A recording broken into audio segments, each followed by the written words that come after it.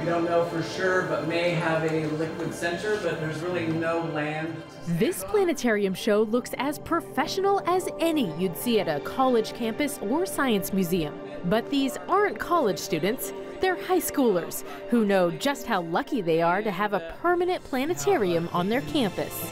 It's amazing. It's so immersive and it feels like you're there. And with the surround sound, it makes it even better. Below the surface, they mix with cold, deep currents that swirl around undersea ledges and mountains.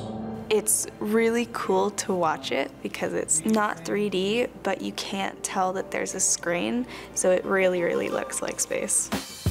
This is the SPARQ Center at Pioneer High School in Santa Rosa. At its centerpiece is a 100-seat planetarium used for classes, field trips, and monthly planetarium shows open to the public. Kids are super visual, and the planetarium is nothing more than a place where kids can visualize things, visualize data, visualize information. And they're very attuned to that, and I pander to that constantly. So how many images do you think that you took for that project, total? Hundreds. Yeah, hundreds. Yeah, hundreds. I don't have a grand total. Science teacher Kurt Kruger was pivotal in bringing this $3.8 million center to the high school. It was built from the ground up and opened its doors in 2014. In addition to the planetarium, there's a research-grade telescope in an observatory, a seismograph reading movements up to 22 feet below ground, a wind turbine, solar panels, and state-of-the-art classroom. The uniqueness of the SPARQ Center on high school campus is pretty much through the roof. It's about as unique as you can get. For one total package, all together in one place with the quality and kind of the most high-tech equipment, I think Pioneer High School is kind of head and shoulders above most places in the state. So there's the backside of the moon that you have never seen before. The facilities we have here feel almost college level. It feels so high level with our observatory and the planetarium. Everything feels so advanced. Matthew enrolled at Pioneer High School after seeing the SPARQ Center as a middle schooler. He's among a group of science students using the telescope for an advanced research project. I have been working on collecting data for a cataclysmic variable star, which is a binary star system. You have a white dwarf and then you have a regular star, and the white dwarf's gravity is so strong, it's actually ripping the gas from the other star. Students are excited, and when they get to do actual work with the facility, take actual data, like let's say working with the observatory, then it becomes even more exciting.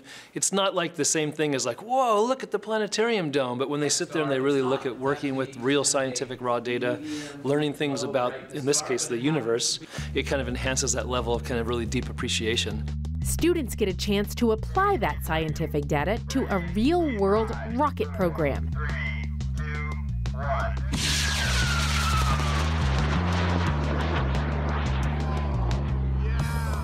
It's a joint effort of Pioneer High School, Sonoma State University, and NASA. Basically, it is having kids use professional rocketry to design, engineer, build, put on the rockets electronic equipment. It's STEM in a nutshell. It's giving kids all sorts of different experiences. I told you it was a fast friend. The SPARQ Center isn't just for science students. It's open to any teacher on campus who wants to hold a class there. You might find a Greek mythology lesson one day, a physics lecture the next. And the public regularly stops by to hear guest speakers and watch evening planetarium shows. An important part of this whole project was to create a culture at our school. And not only that, but to create a culture with our community. It's working. Enrollment at the school is up by 30% since the SPARQ Center opened. Several students say the center has opened their eyes to possible career paths and demonstrated that anyone can succeed in STEM fields. It's a male-dominated space.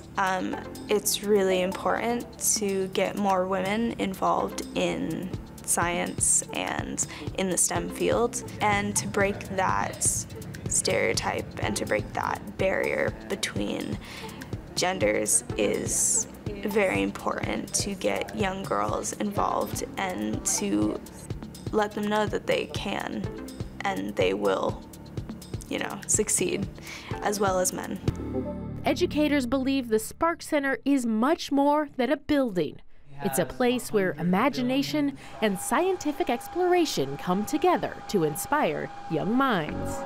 Kids were coming to us, and it's like the curiosity had been beaten out of them. And science is a bad word, you know, it's hard, and math is hard, and I can't do this. And so we're trying to reach our kids that come to Pioneer to get them to see that it's not scary and it's not hard and anybody can do it. I think the SPARQ Center does a wonderful job kind of, for me, symbolizing what I think all learning should be. And the focus should be on experiential, hands-on application of knowledge. As a student and as you're learning, bookwork is not the best. Being in this type of environment where you get the telescope, you get the planetarium, you get to be immersed in all of this knowledge and resources, it just makes learning so much easier and so much more fun. How do you spark a love of science in a child? For Albert Einstein, it was a compass his father gave him when he was bedridden with an illness at age 5. Einstein spent hours twisting the compass, marveling at how the needle always pointed north. Take a look around your house to see what items you might have to inspire the next generation of scientists.